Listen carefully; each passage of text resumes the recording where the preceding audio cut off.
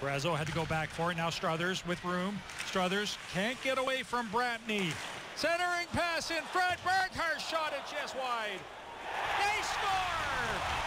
Struthers picking up the loose change on a rather broken play, and the Battalion pull back to within one. Well, it started with a nice stretch pass to Struthers, and he was able to keep the possession and establish some type of forecheck.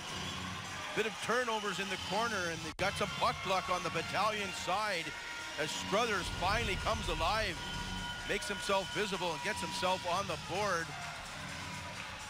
Let's have a look at it again. There's the stretch pass. Beautiful. He tries to have a step on the defender, Bratney. Bratney angles him off well. And then another attempt right here. Puck goes behind the net. It's bouncing puck.